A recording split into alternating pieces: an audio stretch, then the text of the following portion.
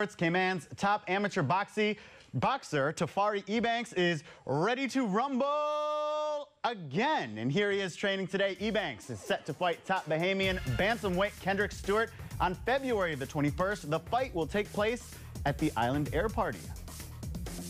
Looking forward to, to display my talent for my Cayman people as well, and show my skills and how hard I've been working for, and let them know that, hey, Caymans have a talented young athlete here for boxing as well.